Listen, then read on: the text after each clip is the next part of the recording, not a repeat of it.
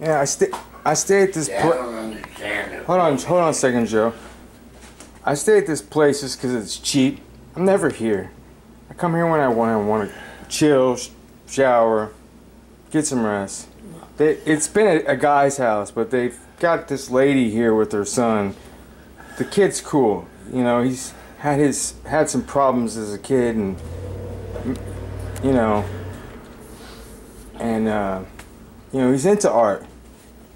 And the lady's, she's just in a different world, man. Like, she wants to control people with food and just constant question, no space, you know what I mean? Well, I got kind of like agitated, like, yo, just give me some space. You don't need to keep offering me food. I'll take care of myself. Thank you, you know?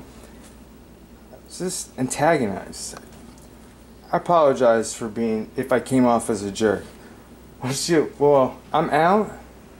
I come back and apparently, like, she tells these guys that she's gonna teach me a lesson. And I don't know.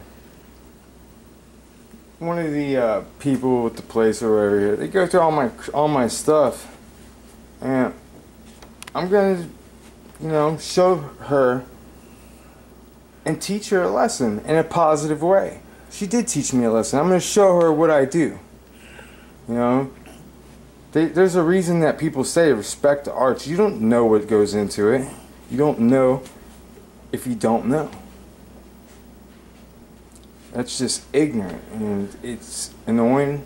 I'm aggravated about it, but I'm gonna take it as a way that I can show this kid an awesome lesson, and declare these pieces worthless because they've been disrespected, they've been scrunched, there's spots on them, you know. And I'm just gonna write worthless on it because I can, because doing so, I'm creating an opportunity for this kid to take it and do something great with it, if he takes the challenge, and I really believe he would.